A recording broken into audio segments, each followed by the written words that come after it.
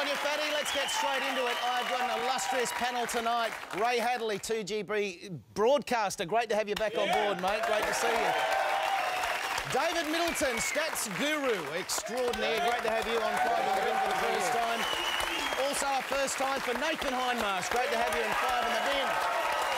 And a regular on this show now, Benji Marshall is back. Big cheers for Ben tonight. And in the cave, as always, the big man. How are you travelling up there, big man? Good, thanks, Slats. All good. You ready to go?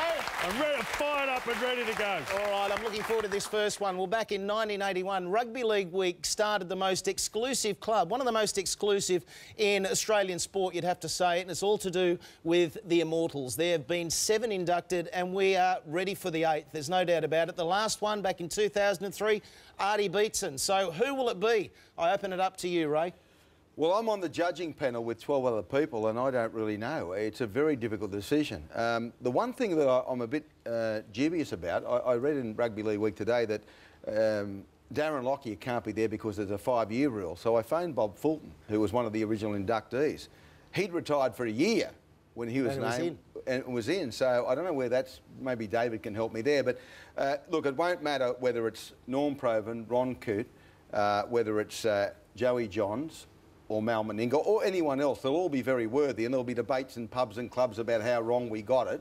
It's going to be a very difficult decision. I'm not quite sure how we're going to arrive at the decision. There'll be plenty of debate, I'd imagine, and plenty of arguments, and then at the end of the day, a decision will be reached on the 8th Immortal. Yeah, well, look, another judge, David Middleton. I mean, can you give us an insight? What are you thinking at the moment? Well, it's hard. Look, there's so many worthy contenders, as we say. We didn't mention, I think Peter Sterling's another one. Alfie Langer, you said.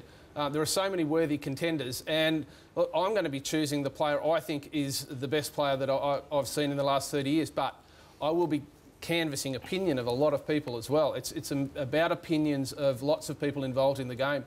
There are 13 judges. We'll get together at a dinner and we'll talk about who's worthy, who's not, who should be, who shouldn't be. And at the end of that, we'll cast our votes by secret ballot. Nathan Hindmarsh, Brad Fittler comes to mind for me as well. I mean, there are so many. There's probably a list of 8 to 10 you could go for. Yeah, there is. But I think that the hard thing for myself is, you know, I haven't seen everyone play. You know, that's up for nomination. You know, first of, you know, I would have mentioned Freddie. You know, Andrew Johns is obviously up there. For me, I like Mal Meninga. You know, watching him grow up as a young bloke, watching what he did for Australia, captaining his country and all that type of stuff. So if it was up to me, I'd be seriously thinking of Mal or someone like Andrew Johns. Benji, as a Kiwi, you'd have your own take on the Immortals? Yeah, well, guys like Stacey Jones come to mind for myself, even guys like Steve Kearney. But for me, as a younger sort of player, I didn't get to see a lot of these players play either. And yeah, it's very hard for me to say when I haven't seen a lot of them play. But I've got a few questions. Like, as a judge, how do you decide? Is it based on playing talent alone? Is it what they've done off the field? I mean, for the people out there, we don't really understand those things. Well, the criteria includes what they've done on the playing field, and that's been laid down by the founding fathers, including the late Frank Hyde, who said in '81, we can't judge what people do away from rugby league. It has to be about what they do on the rugby league field.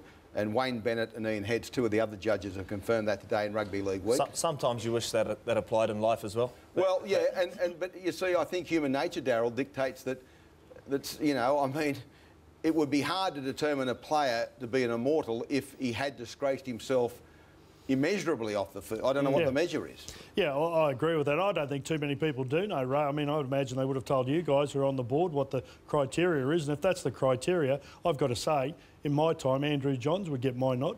I didn't see enough of Norm Provan. In saying that, Norm Provan's record is remarkable. I think he won 10 grand finals with the Dragons. With the Dragons. And I think he captain coached in 4 of them.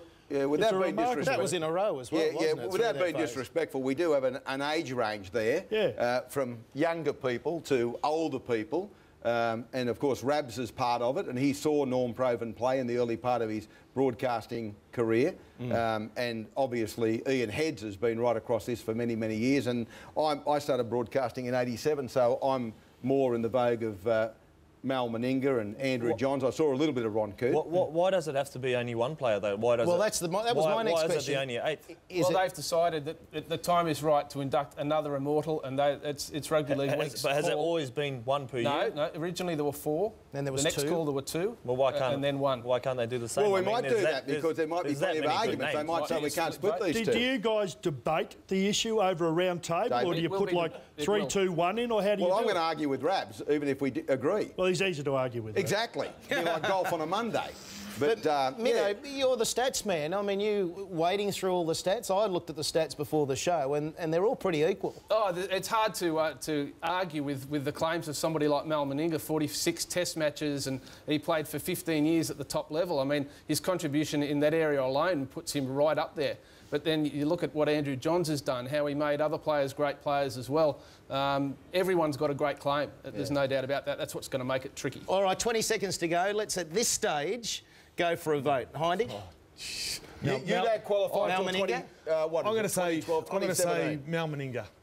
No, Ray, give us an insight. No, I can't. Come on, mate. I'll narrow it down to 4. Norm Provan, Ron Coote, Mal Meninga or Joey Johns. All right, I'm happy with that, Mido. I'm with Ray on that one. Of course, Benji? Well, I missed out Ruben Wiki, who I think's been great for New Zealand as well, and Stacey Jones. Big man. Andrew Johns. Andrew for Johns, mine. you said that in your first little spiel. There you go, Fatty. It's going to be a tough decision, but the worthy contenders, there's about 8 to 10 of them, I reckon. Back to you.